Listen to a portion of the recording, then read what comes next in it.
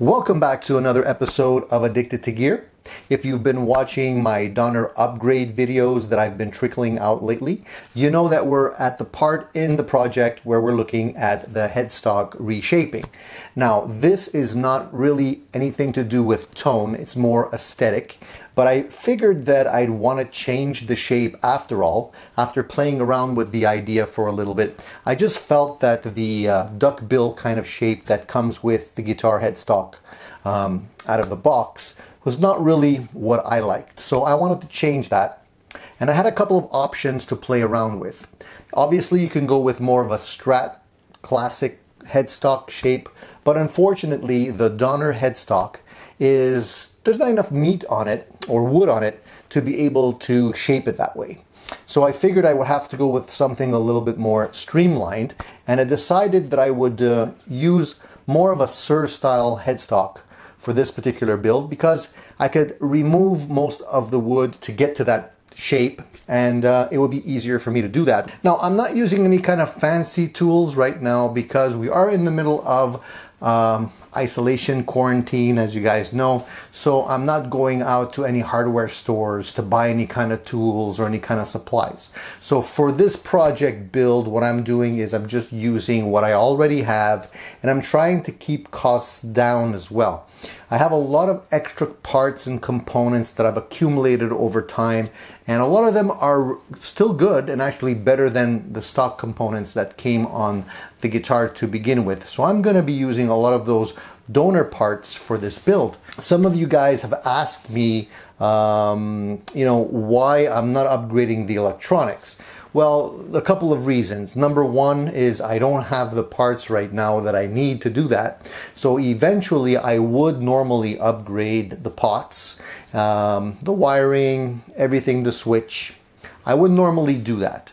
But right now I don't have those parts on hand, and the ones that are in the guitar work. So without delaying the project, I figured I'd just keep what's already in there and then eventually upgrade them when they fail. And that would save me the headache of having to try and source parts right now. One of you asked me why I didn't choose to go with locking tuners, and that's pretty much the same reason. I didn't have locking tuners on hand that would fit the guitar nicely, and I decided to keep the tuners that I already had on hand, which were from a Strat and are actually pretty good tuners.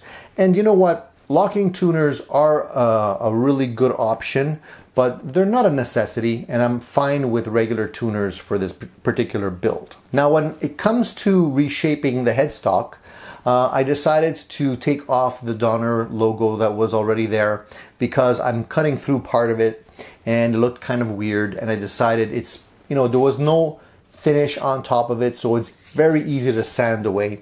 So I decided just to take it off. Having a headstock with nothing on it kind of looks weird. Obviously, I don't want to go with a brand name logo, so I'm probably going to create something myself and apply it. Now, I have a choice there. I can either go with a water slide decal, and I think I still have some water slide paper. And if I do, I'll show you how I do that.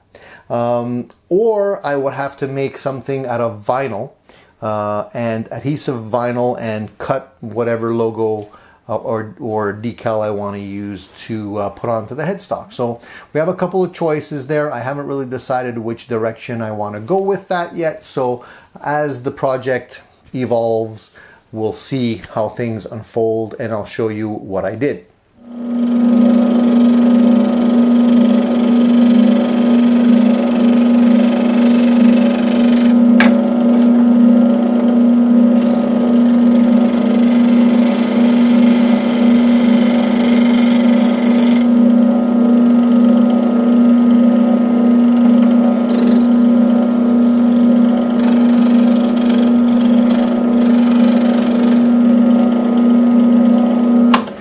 So what we're doing right now is we're carefully reshaping the neck so that it looks more like another type of guitar. I'm not going to name the names, but I think we're all going to figure out which one it is.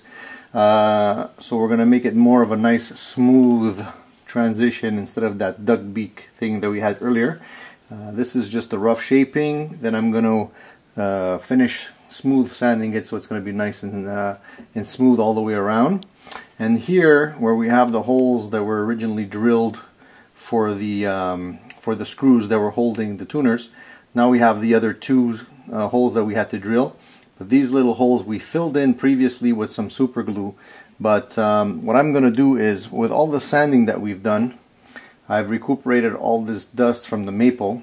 So I'm going to use this dust to match the holes, and I'm going to basically just drill out what we did before, drop fill with the maple, some super glue, and then we're going to be good to go. We're going to be able to like sand this flush. You won't even be able to feel it, and it's going to be a better match for the color. As far as the logo on the front goes, we can either leave the Donner logo there. I could just sand off this little thing, or we can take it off completely and replace it with something else. We'll see what the consensus is when we get to that portion. Alright, so what you're seeing here now is kind of the intermittent results of a lot of sanding. I basically at this point contoured the headstock the way I wanted it to be. So I don't know if you could if you appreciate this shape as opposed to the original one. The curves are a lot more elegant than the duckbill that we had earlier.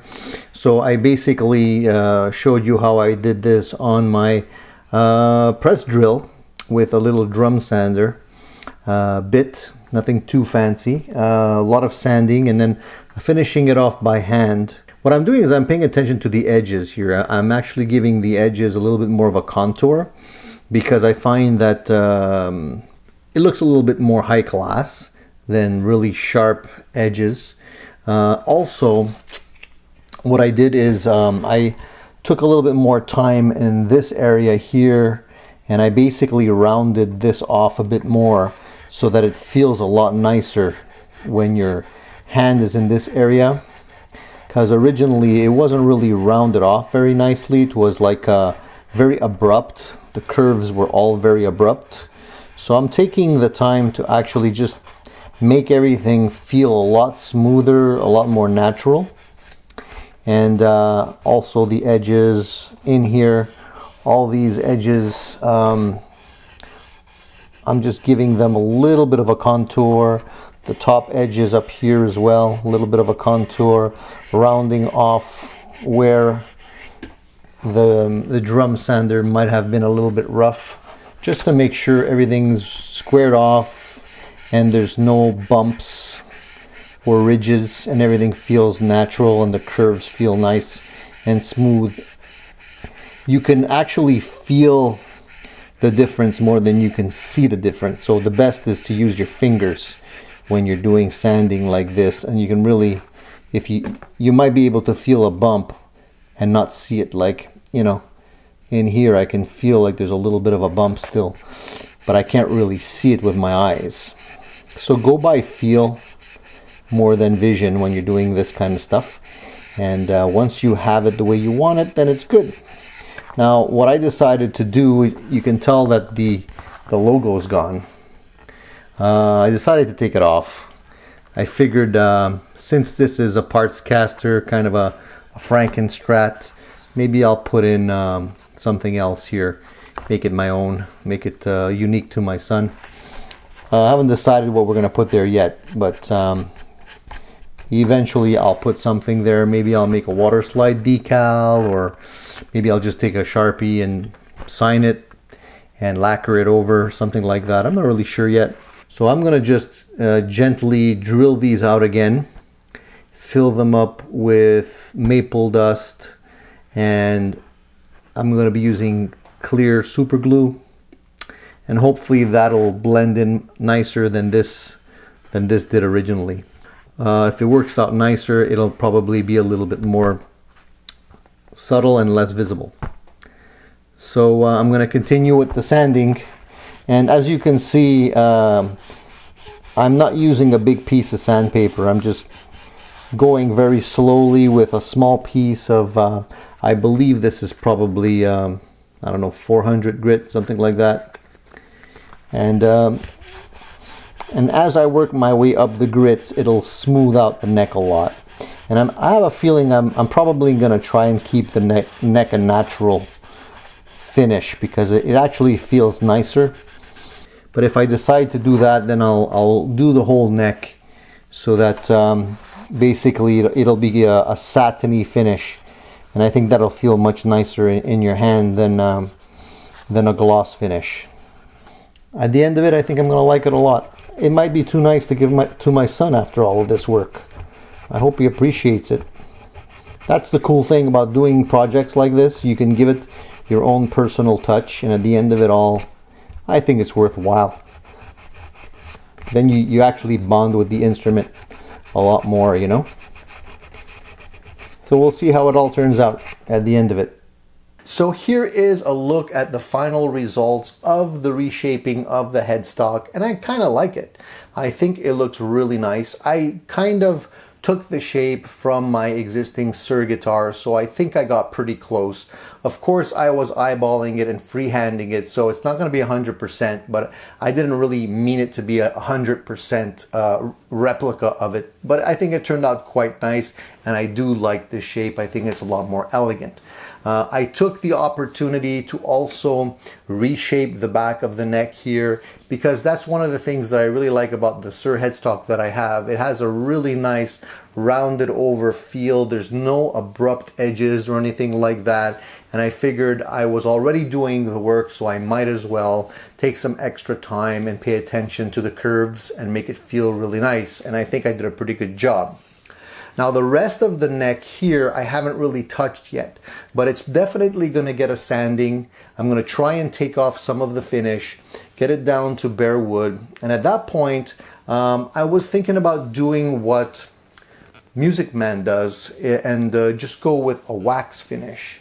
But that all depends on what I'm going to be doing with the headstock, because if I go with a water slide decal, I'll probably have to coat it with something to protect it from deteriorating over time.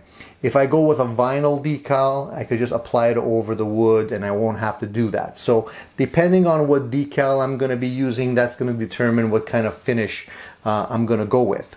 If it's a water slide and I have to apply some kind of finish to the neck, then I'm going to have to do that to the entire neck. So we'll see. We'll see which way we go with that.